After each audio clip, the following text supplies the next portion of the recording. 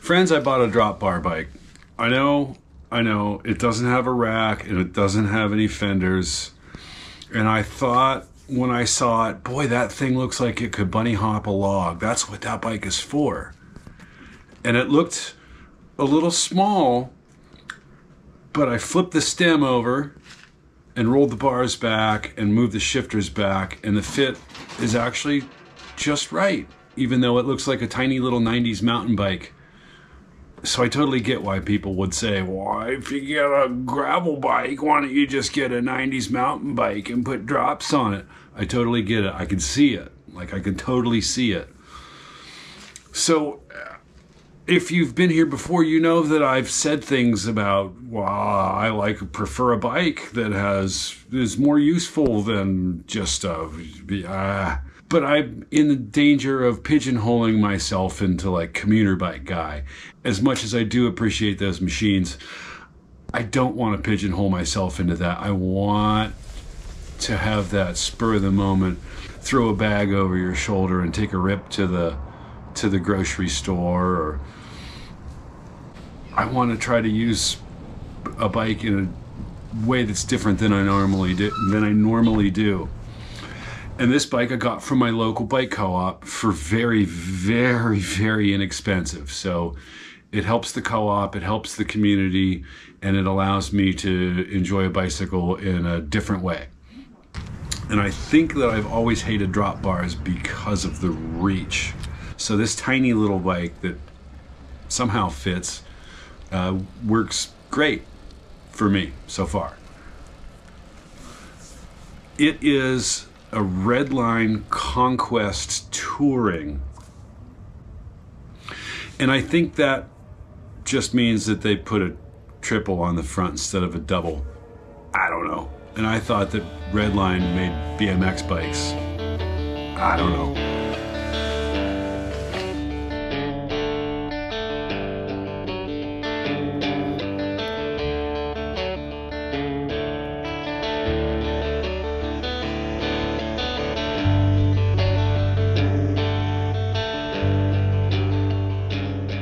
So I thought that I would approach this bike in a different way than I normally do. Instead of losing my mind in excitement and saying, I'm going to put this on it and do this and do this, I thought, I'm going to ride it. I'm going to ride it and see what bugs need worked out of it. And then ride it some more and figure out what I like about it and what I don't like about it. So what I've figured so far, I found a shifting issue. And I replaced the ferrule and the last little section of shifting cable housing.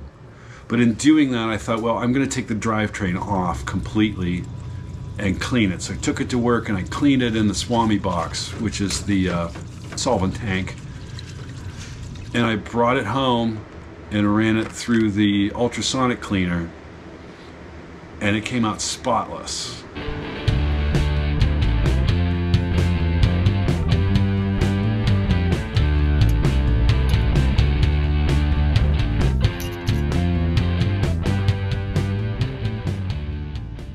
And I put it back on and adjusted the shifting ever so much.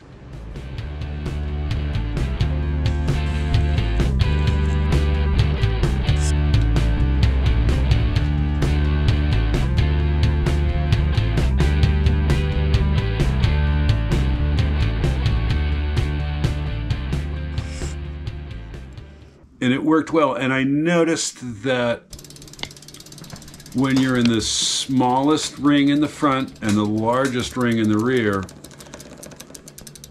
the derailleur will drag or touch the cassette. And the B-limit screw is at its max, so there's no adjustment. So maybe the chain's too long? I'll have to check. The other problem with the drivetrain I noticed is the front derailleur, when shifted all the way down to the smallest ring, will hit the frame. So perhaps the spindle is too short. Maybe somebody worked on it before I got it. Don't know. It's a very, very smooth bottom bracket though. An FSA, I don't know. I thought they made middle of the road stuff, but It's very, very smooth, very chrome. And then I rode it to work a little ways. And in the cold, I found that the shifters would gum up. Oops. Whoa, where's my shifting? Where'd my shifting there goes? Okay, you need new cables. Which is not uncommon. You all know more about this than I do. You know that old Shimano shifters, the grease will get sticky and tacky and gum up. So I sprayed a little Acapulco in there to free them up, and then a little bit of spray grease. And it worked. So I thought that, I don't know what I thought, but I thought it would be really a fun bike to ride. It's pretty lightweight and easy to throw over the shoulder. It's a drop bar bike. That's so weird for me. I think what appealed to me was the look of it. That it, like I mentioned, looks like it should bunny hop a rock and boulders and go fast. I found that it's very quick. Like, it's easy to get it up to speed and get moving real fast, but it doesn't seem like it's good at maintaining that speed. Like, it's more work to maintain that speed. And I feel like if it were a bigger, longer wheelbase like I'm used to, it would be better at it, but I might be totally off, you know, my untrained eye. So it's a lot of fun. And I thought that I'll keep it without fenders and a rack.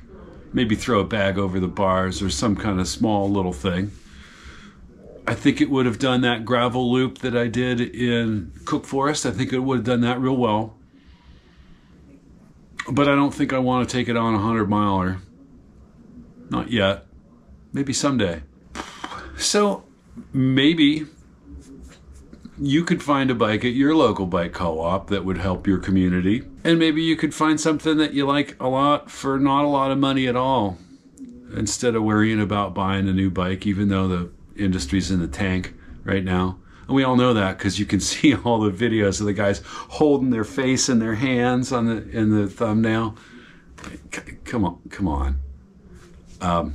It's going to be okay. And the bike co-ops will probably all be there if we, you know, it's fun to put that to use. And it's fun to get a neat little bicycle to mess around with for not a lot of money at all. And I thought, boy, as I worried about it being too small, but I thought, boy, if this doesn't work out the way I want it to, I'll spread the parts around and put them on something else and not feel bad about it. Because they're all, whatever, decent parts. 9-speed Tiagra, Alex DA28s wheels, laced to Sunrace hubs that are cartridge bearing style hubs. So, you know, none of it's high end, but it's fun. And bikes are supposed to be fun. And I think making this goofy little YouTube show is fun.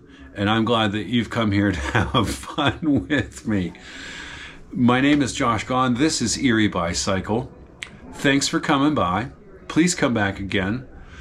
And if you like that sort of thing, stop by my website and have a look at my goofy little punk rock pins and my line of coffee that I have roasted right here in Erie. And it helps support the channel because, you know, this stuff isn't free. And it's nice to take just a little bit of the sting of the cost out and share a little piece of Erie with you. I'll see you next time. Thanks.